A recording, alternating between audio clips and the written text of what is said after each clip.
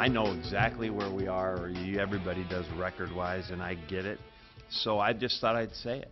I don't, because people are going to ask me, how do you feel about now making the decision to come? How do you think about people wanting you not here? I mean, come on. So I thought I just would address it. Mike Riley called it the elephant in the room. That's why he chose to address the state of the Husker football program during his opening remarks earlier today in Lincoln.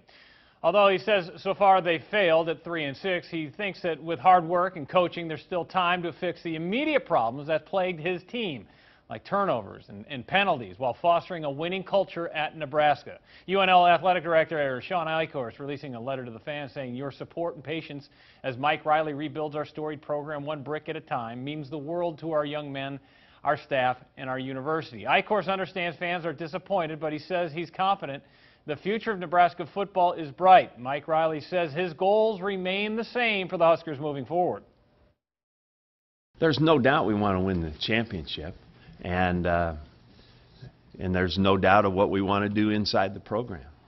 You know, the football part of it and how you compete and what you want to do, that part's easy. And the other part is really important to me personally, that this is a program that all can be proud of.